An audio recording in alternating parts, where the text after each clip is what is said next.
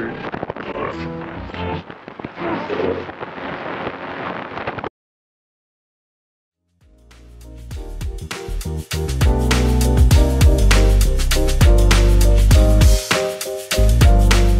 evening. This is your host, Ben Moyer, and you're listening to 104.5 The Link. As always, I've got Mike Miller in the booth with me. Once again, we'll be diving deep into the world of creators, influencers, and the tribes they lead. Thanks for joining us on air. Yeah, excited for it. Episode 1. Oh, yeah. So our producer's got a segment for us, Mike. You want to know what it is? What's he got? What's going down? Guess the acronyms, because I know you love acronyms so much. For episode 1, dude, guess the acronyms. Yeah. Oh boy, here we go. You want to put a wager? Is it like no, I don't want to put a wager. I'll lose, dude. Come on. There's like 15. It's gonna start off pretty easy. I don't know, dude, cheap bet. We'll do a cheap bet. What do you want? A beer. How about that? We'll wager a beer. All right. It's fair. Okay, so we got like 15. If you get more than half, we'll call that a win for you. Okay. So you got to get 8. These are all sales and marketing related as well, because if you want to talk about bullshit acronyms, you go to sales and marketing. All right. What do we got? Yeah. Hit me with them. Yeah. All right. We're starting off easy. They get more abstract as we go. Nice and easy. CRM. Content relation manager. That's not bad. It's not. I'm not going to count it. Customer relation manager. Yeah. Okay. We'll count it. Yeah. I heard that one before. Yeah. Okay. All right. Give me a little leeway there. Can you name a CRM? I'll give you a bonus point if you can name a CRM. HubSpot. Good. All right. Cool. Right. All right. Yeah. Yeah. We'll give you 2. We'll give you 2 there. All right. Yeah. MQL. MQL, like your name. Mike. Marketing qualified lead. Nice. All right. We're 2 for 2. 2 for 2. Yeah. KPI. Key performance indicator. See? All right. Nice and easy. Yeah. We're Some of these along. we use in engineering and stuff. So like, yeah, that one we use in engineering. All right. We've got ROI. Return. That's it. Nice. All right. Okay. See? Getting close to that beer in here. Getting pretty close to that beer. Should have made it like 10. SEO. Search engine optimization. Okay. Nice. CTA. CTA is the call to action. I feel like you're Googling these. No, I'm not. I set too I low use of that a when bar when I design things. I use that one. Yeah. Really, you want me to beer? All right, give me the ones that just like make me want to like go crazy. All right, CPC. CPC.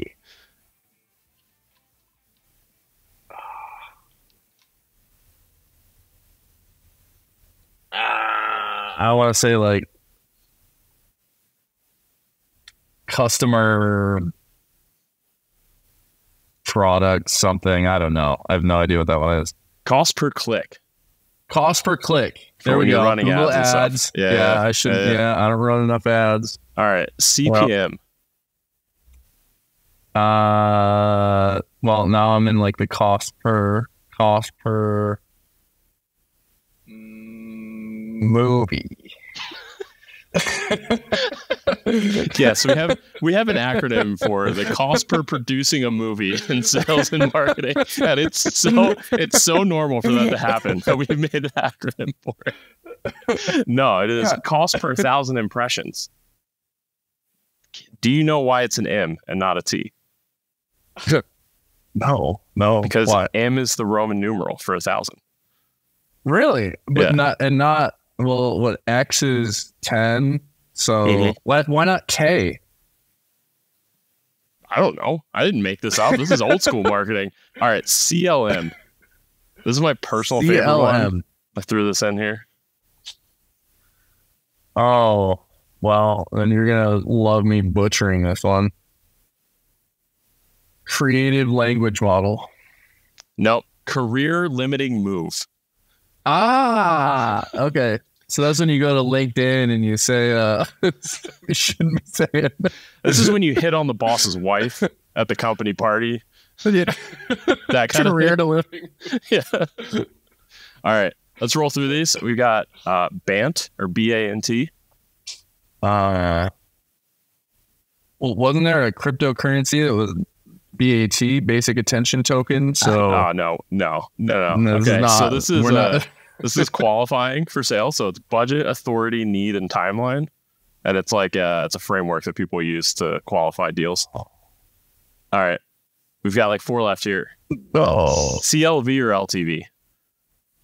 My internet was a little janky there. CLV, customer lifetime value, isn't that one? Yeah, there you go. Yeah, nice. I've heard some of these. Yeah, nice. All right. Yeah. CAC, CAC.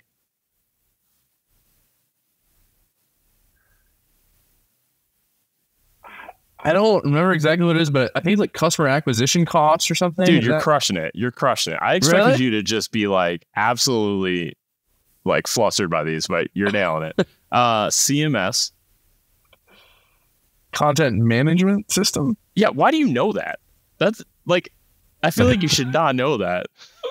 Well, I've worked with Contentful before, which is a CMS. Okay. Yeah. All right.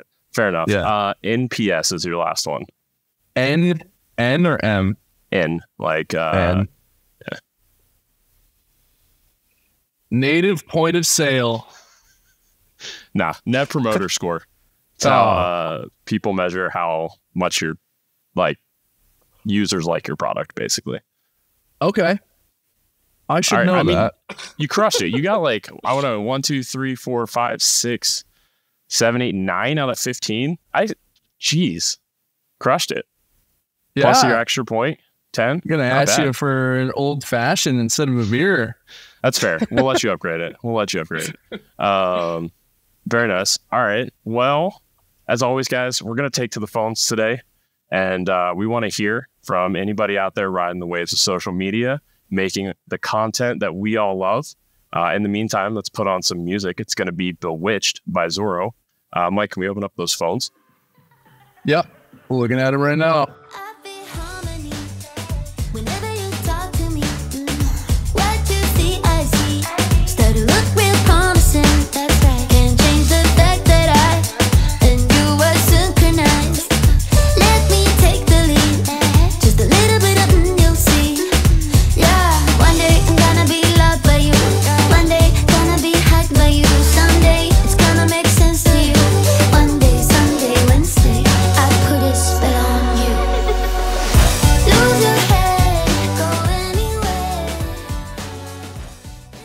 Oh, Ben, we got a call on line 2 here.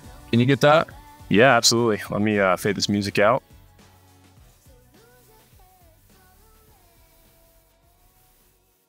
Hey, welcome to 104.5 The Link Caller. You're talking to Ben Moyer, and I've got Mike Miller, as always, in the studio. What's going on with you tonight, man? Hey, how's it going? Brendan Short here. How we doing? We're doing good. Oh, hey, Brendan. I've seen you around LinkedIn, I think. Yeah, that sounds about right. Nice. So yeah, as always, we talk to creators and influencers on our show, and we just love to hear, what you're doing, who you're talking to, what your audience is, and all the crazy stories along that journey as well. And so, yeah, why don't you tell us a little bit about kind of, where you make content, who you're talking to, what your audience is to start us off, and we'll kind of, love to dive into some pieces there. Sounds good. Thanks for taking the call, Ben. So I'm mostly focused on LinkedIn in terms of content that I'm creating. I started a software company a couple of years ago. I'm the co-founder and CEO. We do not have anyone doing marketing full time, so that's also part of my role. And so we can talk a little bit about that, but that's definitely a big focus and a reason for me to be posting on LinkedIn, among other things. But that's the main channel. I've done a little bit like creating content on Substack, on a blog, done a little bit around Twitter. And that's about it though. Cool. Who's like following you? Like, what does your audience kind of look like? Yeah. So my company focuses on product-led growth companies in the B2B space, business-to-business companies, so mostly SaaS companies. And yeah, so most of the content that I'm writing is for that audience. So it's for go-to-market folks in the B2B space. And, it's sales leaders, executives, rev ops, marketing, kind of across the gamut, but mostly focused on go-to-market folks at B2B software companies. Nice. How long have you been doing it for? I've been I started the company about 2 years ago, but I guess I've been posting on LinkedIn for maybe 5 years or so. I guess this is my second company. So the first company that I started, I also was posting on LinkedIn as a way to generate leads for the business and just kind of build brand awareness. So comes and goes in waves, I would say, in terms of my content creation. But yeah, on and off for 5-6 years, something like that. So you're posting on LinkedIn is like a natural distribution method for your startup, right? Can you talk a little bit about like what the startup is so that we can kind of like bridge together like why LinkedIn makes a lot of sense and how that audience and distribution works well? Yeah, totally. So we sell to B2B companies that have a product-led growth motion, meaning you can sign up for the product and start using the product without talking to a salesperson. And then we help actually go-to-market teams understand who's signing up, who's using your product, what they're doing in the product, what size company are they at, how many people at one company have signed up, et cetera. So basically for salespeople and marketers to be able to prioritize and focus on, the kind of highest dollar potential signups that are signing up within your user base. So we're basically taking internal customer data, marrying that with third-party data, overlaying kind of firmographic, technographic data to make sure it's a good fit, and then sending that over to the sales team. So the reason I think that content has done well for us as a channel is because this motion that's like called product-led sales. It's basically when there's a bottom-up and a top-down motion at a company. And this is a fairly new category in the last couple of years. So I think on LinkedIn in particular, I focus a lot on educational content. So just talking about product-led sales in general for startups, but then also at scale businesses. And I find that, a lot of people will come to me that just want to talk about, how to set up product-led sales aside from Groundswell. And then hopefully the idea for me, selfishly, of course, is when they're ready to actually operationalize that and scale that motion, they're going to think of me and they're going to think of Groundswell and have a conversation with me. Yeah. So that's really interesting because, part of it is definitely like a lead gen model for Groundswell, right? But I was going to follow up kind of, how do you kind of envision your relationship with your audience? It sounds a lot like maybe a teacher kind of student relationship, right? Like a lot of educational content. Like, how do you think about, you've got 18,000 followers, I think, on LinkedIn or something like that. What is that? What is that in YouTube terms? Does anybody know what that is in YouTube terms? Like, we translate that over to YouTube. It's such like the numbers are so much smaller, but the reach is so insane on LinkedIn that like, I would love to do the math sometime of like, what is that equivalent of subscribers on YouTube? We should do that sometime. But yeah, so the question was like, how do you think about those 18,000 people following you? You're talking about educational content. Like, is that the main kind of like the relationship that you view there? Yeah. I mean, I'd say that I want to educate. I also want to learn. So I think I feel like this is an underrated thing about probably any social media, but certainly LinkedIn, at least for me in the B2B world, is like, I actually put out content and I learn a lot. So I learn about a bunch of different things. So, it's basically just like a flywheel, right? So I can post and people will, I'll post something and they'll disagree and tell me why I'm wrong. And I get to learn and I can, decide to agree with them or disagree, but I get to hear the other side of it, right? I can ask questions and get really quick feedback from the audience. Obviously, like I can share if we have a launch coming up or, when we add a new product line, I can talk about that. When we're hiring somebody, I can talk about that. And then, yeah, I think the education piece is also interesting. Brand awareness. Like I talk to a lot of people that, think that we're bigger than we are. It's me and my co-founder. We have a couple of contract engineers right now. So I think just like a brand awareness perspective, it makes a lot of sense. So yeah, I think off the top of my head, those are like kind of the reasons that I think about posting. And yeah, I mean, we could talk a little bit about like, I think the negatives, like the cringe factor or the things that are like not so glamorous about posting. I was about to ask, LinkedIn. like, what is the most controversial post? You talked about people disagreeing. Like, I want to know the thing that you just got absolutely roasted for, because like, I think about that all the time. I'm also on LinkedIn and I'm like, what is the one thing that I post where I'm going to find out that I was the idiot in the room, right? Where I was like, oh shit, like that should never have been like a thing I did.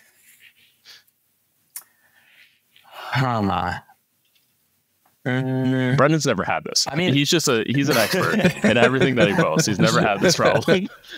Perfect results. Yeah. No, I mean, I'm trying to think I can't think of like any specific example where I like stated something that was a fact and people were like, no, this is why you're wrong. Maybe it's my personality, but like, I won't say something if I don't think it's true. If I don't think it's true, then like, I'll probably more just pose it as like, hey, this is what I'm seeing. Is this right? It's like outbound is dead is like the stupid catchy line, or what, like the clickbait line, where like sometimes I'll find myself saying that or referencing something in that space. And like, you'll get the people that are like, oh, it's alive and well. Like I booked 3 meetings this morning off of cold outbound. I'm like, okay, cool. That was not the point of the post, but I get it. So that's maybe one example. I mean, I'd say the other more common one is when I put up a post and like it just kind of flops. It doesn't resonate with the audience. I think that's a signal to me. Like, and the flip side happens as well. Like I'll put up a post that's like last minute, I just throw something together and it does really well in terms of engagement and people message me because of it. And I still to this day, and I think like, Dave Gerhardt has said this many times. I've heard him say, like, you never really know how a post is going to perform. And so you just need to do a lot of volume. So, I think I definitely resonate with that where, I'll put up 10 posts and like, I basically have still, after posting, I don't know how many times, hundreds of posts, like I still don't know what's going to do well and what's not going to do well. But I think that's the point is like, that's what I want to learn is like, does this message resonate with people or not? And so, yeah, it's less about like me saying something and people are like, you're wrong, and more about like just falls flat, or maybe I'll get some feedback on, X, Y, or Z. And sometimes I'll change my opinion. Sometimes I will learn like somebody else's perspective and I still believe what I initially said. Yeah, I'm going to need you to get some more like emotionally charged posts going. So I expect in the next like couple weeks, I want to see something that just gets people pissed off.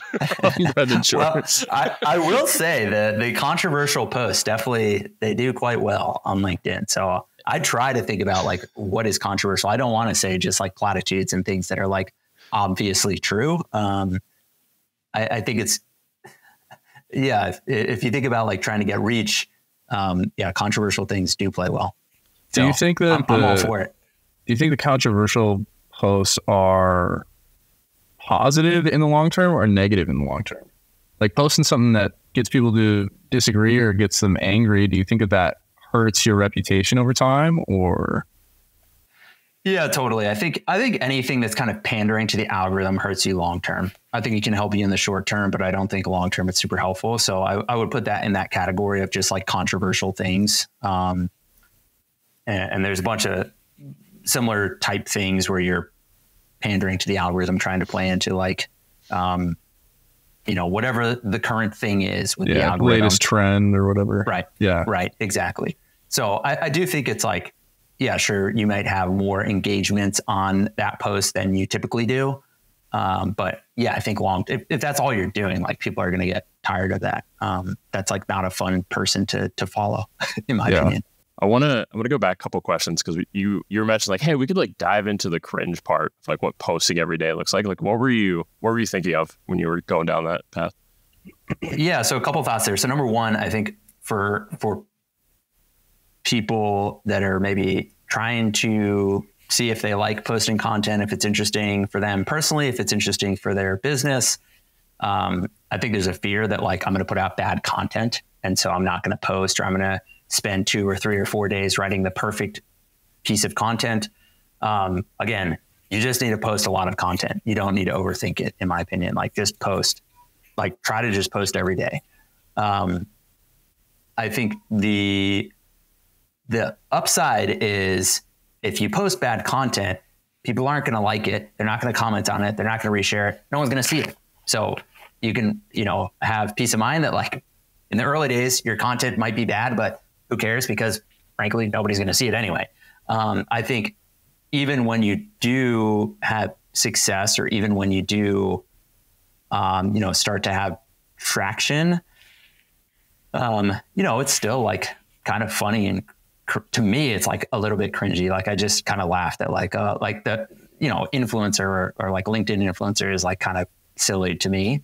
No offense to anybody out there. No, that LinkedIn influencer resonates with that. Is the greatest. It's the greatest because it is just the weirdest thing, because it's people trying so hard. There's like 6 things that work in business, right? Especially in like the SaaS category. It's people trying so hard to take those 6 things and turn them into 365 days of content. And so you just get the most wild, like over-explained nonsense where you're like, if you just worked 50% harder, you'd probably get better results. Like that's what you get doing. Dude, LinkedIn influencers are fantastic. So no offense to you, obviously, in the space, but yeah. Dude, so one thing and you can like change names, or maybe this hasn't happened to you, but like, have you met anybody through this that you never expected to meet, or like a cool story of like, oh, now we're like really close and like talk a lot or something along those lines? Totally. Yeah. There's a lot of people. Yeah. I mean, that's probably top 3 reasons that I think it's interesting to post is like who you meet. Many examples of this. I mean, my wife will ask me like, where did you meet this person that I'll talk on the phone for an hour and I'll say, it's my friend Kyle. And she's like, what part of the internet did you meet him on? Is what she asked me one time. And it's like on LinkedIn, or like, in a Discord server for like crypto or NFTs. Like there's, I hang out in weird parts of the internet and like you meet real people. I gotta know why you're in Discord servers for crypto and NFT. We need the deets here. We can talk about it, man. I'm a believer. Now's the time to be buying. It's bear market buys right now. Very quiet. Crypto's been very quiet recently. It has. There's interesting things happening though. But yeah, I mean, I think that, I think there's people that I meet, obviously customers, and prospects. Like most of our inbound deals come inbound because of my LinkedIn posts. And these are like large, fast growing, unicorn companies or public companies, like very big companies, and executives are coming inbound, just because of my LinkedIn posts. There's also people that I've met that are like, I would say are like friends now that are like in the industry. They're also like, I initially talked to them about sales or about go-to-market or about whatever. And then eventually it was like, oh, we like enjoy things outside of just kind of the work context and know each other that way. Guys are trading. I don't think that's like necessarily my goal. What's that? Trade NFTs under the table. It's like exactly. There's a very probably low Venn diagram of overlap between like LinkedIn, B2B SaaS, and like NFT world. But yeah, maybe the 8 of us will get together one day and have a drink. That's fantastic. I want to know. Try? Oops, I didn't mean to interrupt there, but did you try Friend Tech, Brendan? Have you been on that yet? I have not yet. I have not yet. Have you? Are you? You know that? That's like only popped up in the last week. So that's it's a pretty new thing. I'm trying to get my invite, but it basically looks like, if I'm not mistaken, you can buy shares of people. Right. Something along the lines of that. How do you think this ends up playing out as time goes on? I'm dying because I'm like, they need a better, if that's the actual catchphrase, they need to move away from slavery and like rebrand that somehow. That's kind of Yeah, I think they renamed it today from like, to keys or something, from tokens to keys, I think. Anyway, shares to keys. So it's not a security. I don't know. I mean, I think there was some other companies, I'm forgetting what the name of it is now, but you could buy shares in like people or influencers. It's like Royal with something close or something like that, I think. Yeah. I thought you could own like part of an artist's music or something like that. Yeah, that's the guy that did Open Door. What's his name? JD Ross, maybe? Anyway, I mean, I think that's like not, I don't know. I don't have a strong opinion on that, to be honest. I think that like it's interesting to think about people early in their creator career. I think about that and like, how do I capture the upside of that? But I think when you introduce like dynamics where you're literally trading off of somebody's reputation, it just, I don't know. I don't think that ends that well. If they say something and they're going to get canceled and people are shorting their stock, that probably doesn't feel great as an individual, but it's a free market. I guess it could exist. I don't know. It's like day trading attention, like people's attention or something. Just imagine the mental health impacts. Like it's already horrible for creators, right? And then like to put basically a stock behind it and like a market behind it, which is also horrible for people's mental health, right? Like does not sound like a good long-term like societal play in general. That's terrifying. I don't think so. All right, I want the one. Okay, so like this is the disclaimer, right? Which is this is not market advice. We're not financial advisors, but I want the one tip from Brendan right now. He's like, this is what I'm seeing. I want the one Brendan Shore tip on his NFT and crypto space. Not financial advice. Well, the midwit meme here is like on the left side and the right side is just buy Ethereum and buy Bitcoin and just don't touch it for 5 years. That's the simple play. I mean, I'm mostly like curious about the technology, and I've like tinkered with some like DAOs, which I think it's pretty interesting.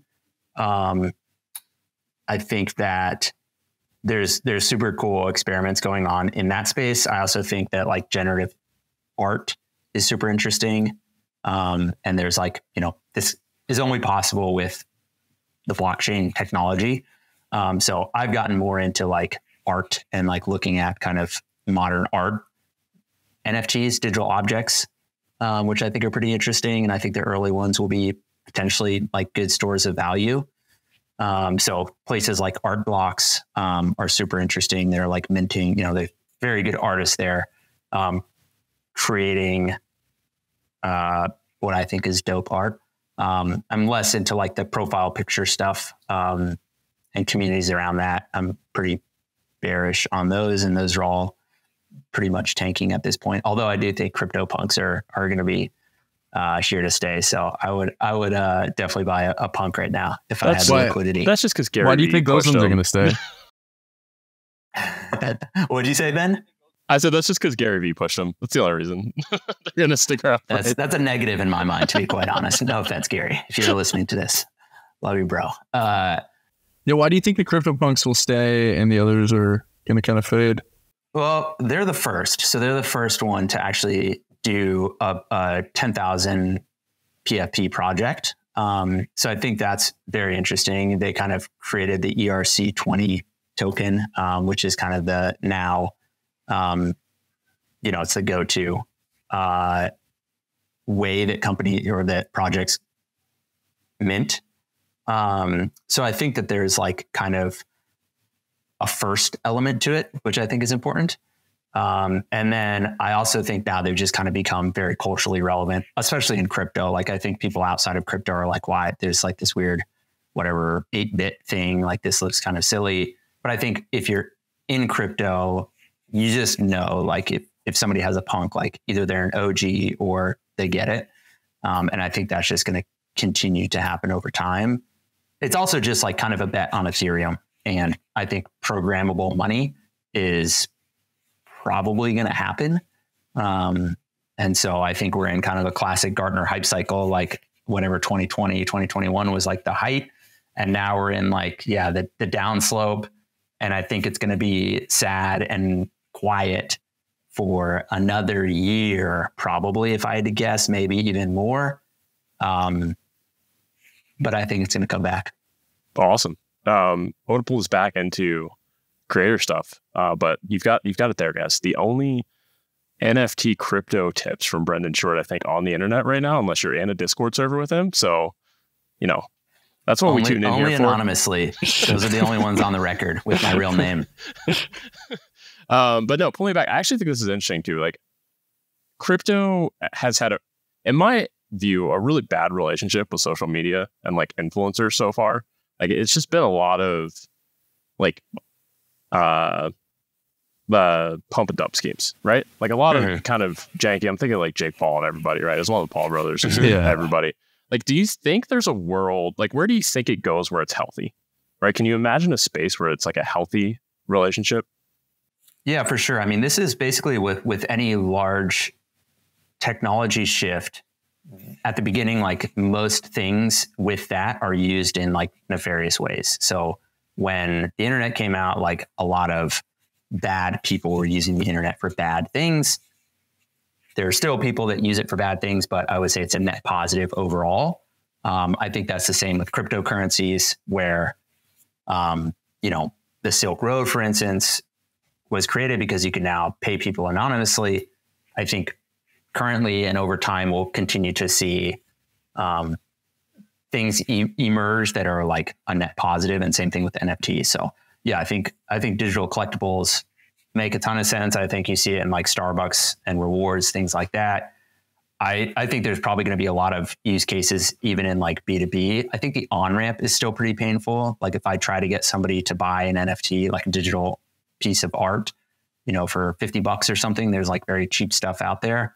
It's like 16 steps and to get money. Yeah. Exactly. And then you're going to inevitably get like hacked or scammed 9 out of 10 times. So I think there's a lot that needs to be ironed out before it is truly mainstream. But I think the blockchain is like a very powerful thing that is, in my opinion, like a positive thing for society. I don't necessarily think it's going to completely like take away the US dollar, for instance, as like the global reserve currency.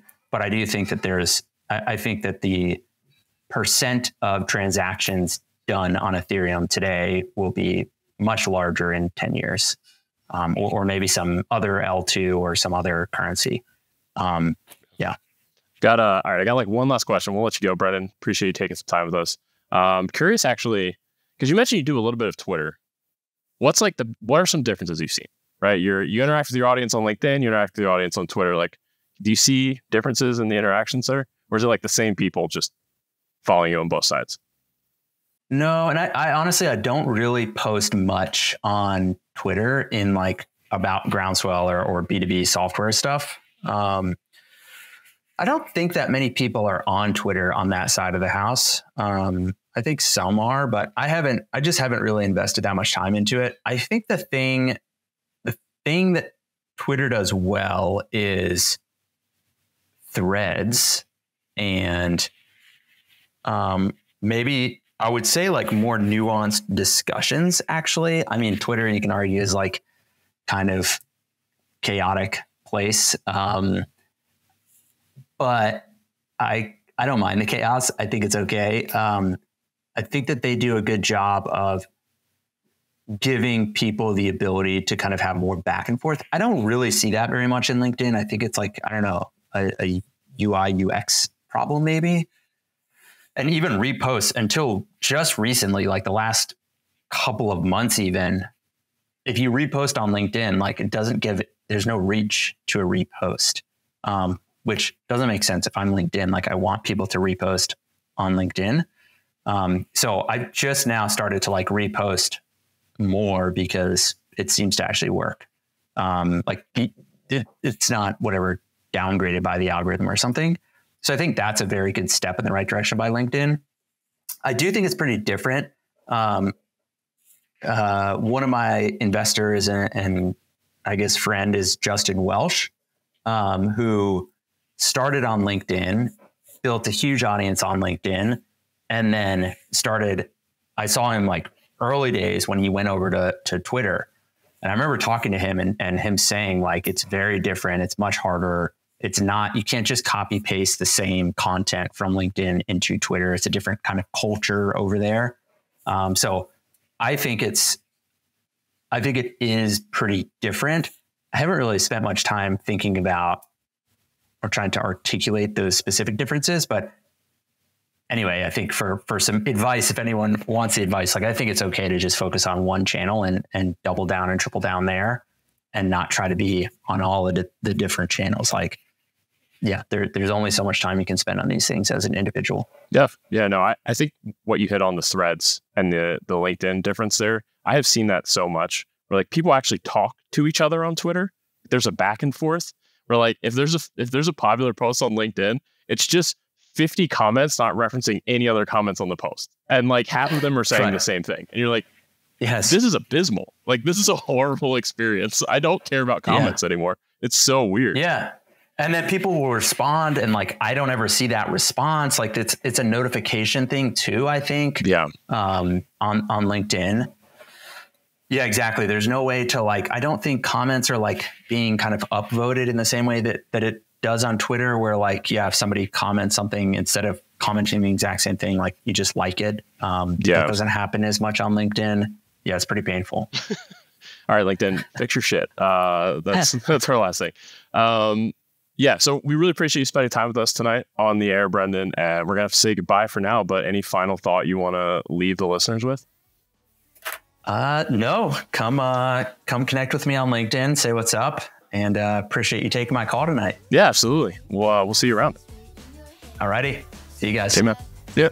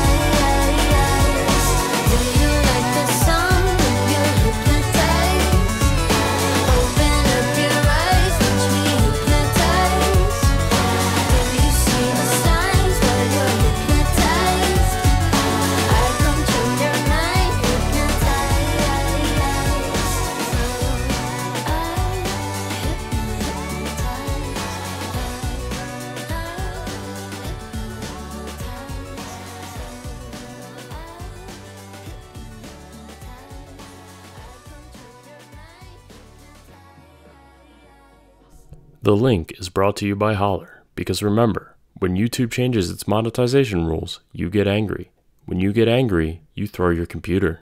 When you throw your computer, you start vlogging from your phone. When you vlog from your phone, the videos shake. When the videos shake, viewers unsubscribe.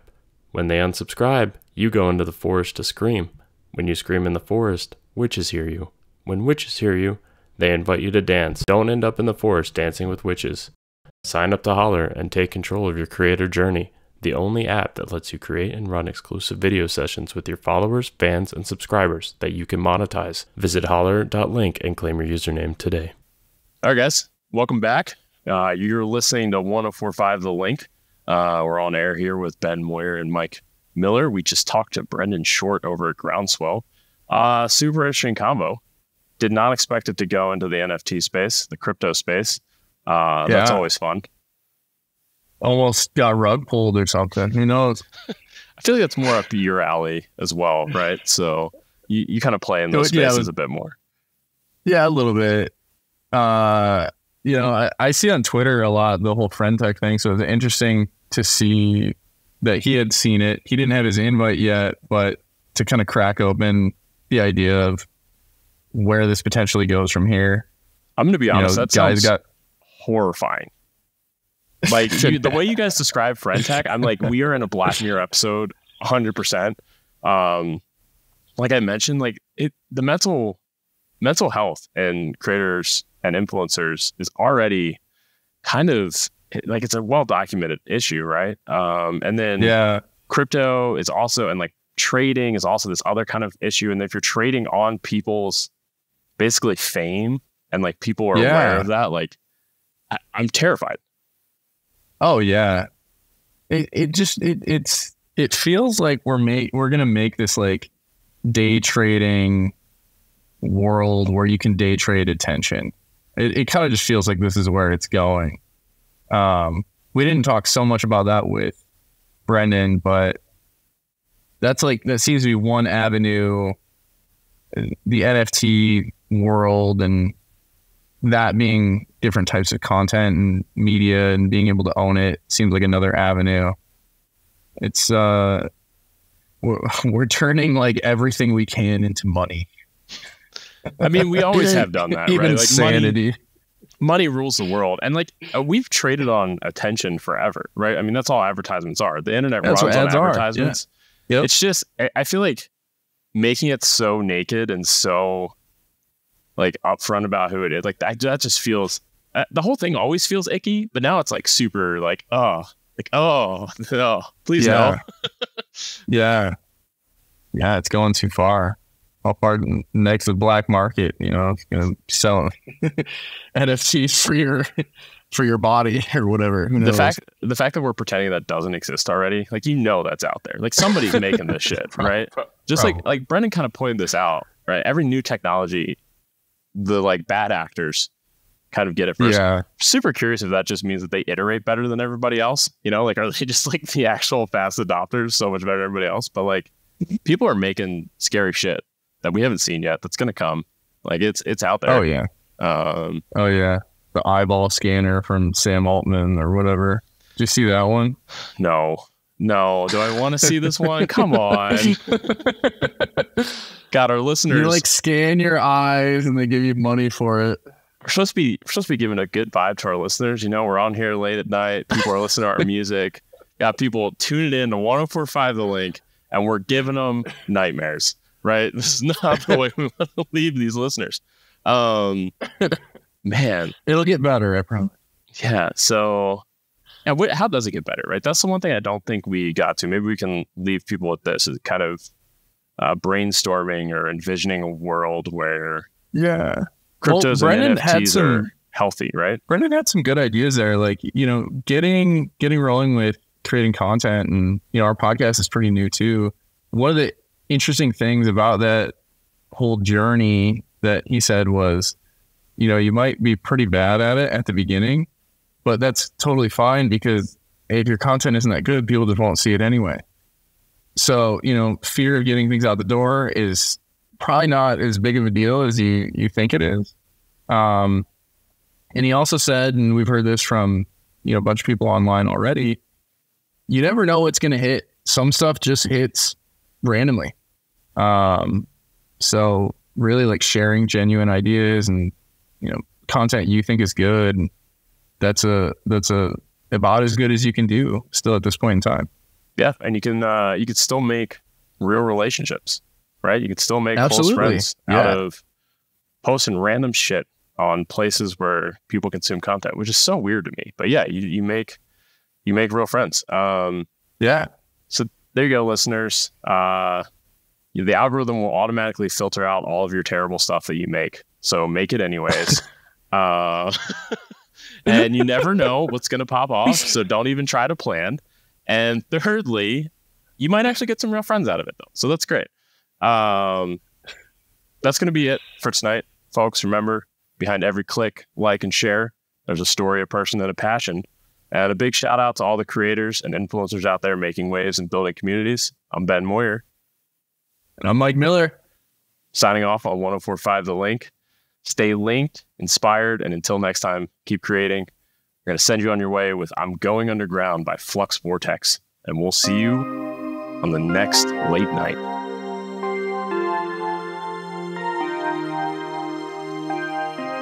Out here on the street, I'm losing my way. You've gotten to me, and that's my mistake. Some might say